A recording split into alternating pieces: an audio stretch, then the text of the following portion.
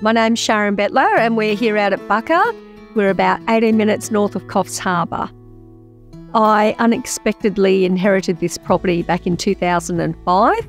My partner and I decided in the move from Brisbane to come back down to Coffs because this is where we wanted to raise our family. So I now have 230 acres. So the Forest Stewardship through the local land services, it's a pilot program that they're running at the moment to help landowners like myself to educate us and to assist us in further improving the health of our forests for the standing timber, infrastructure, pest and weed management. The opportunities that this grant is going to create is for the long-term future is having a healthy, sustainable forest. Because at the moment where we do have a lot of invasive weeds like the canthers, there isn't a lot of natives. It's very dense in some areas, so you're not having the natives come up, so it's just barren.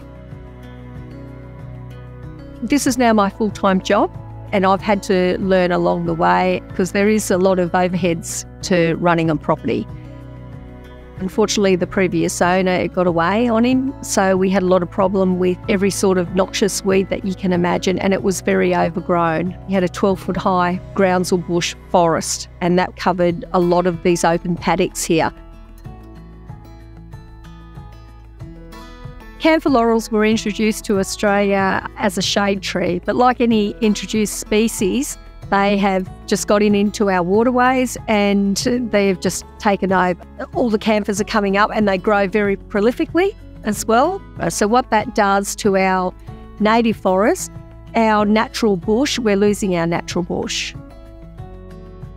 The local land service, they offer a lot of advice and resources. So what we will be doing is we will be getting contractors in and a professional consultant to come in and help us to start thinning the bush, getting rid of all the timber that isn't viable.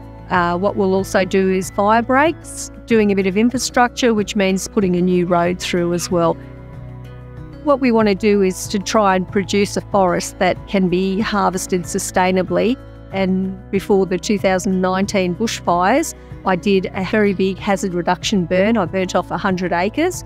There was a lot of logging that had happened on the property probably for about the last 50 years. So there was a lot of fuel on the ground, and I still have another 100 acres to go, but you're continually chipping away at it.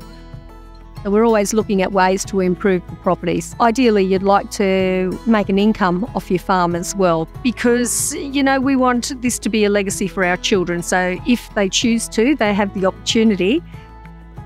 Back in 2014, the property was host to the Off-Road World Rally, and I had somebody approach me and wanted to know whether I was interested in if they could come and camp on the property. So that's how the camping evolved. That was the birth of Coffs Harbour Camping and Four-Wheel Drive. And now we're actually one of the biggest hip camps in Australia over the busy periods. So we have 30 acres here, if not more, of campground, with lots of different sites, and we generate most of the income now through agri-tourism. I'm very passionate about this land. You only have to look at my hands to see how hard I've been working on the land. I get a lot of satisfaction knowing what this property, how it was, because it was very overgrown. Probably more so people that come to the property can see how it's changed over the years. But when people come back and they say, wow, you've done this, and they can see the effect, yeah, I love it.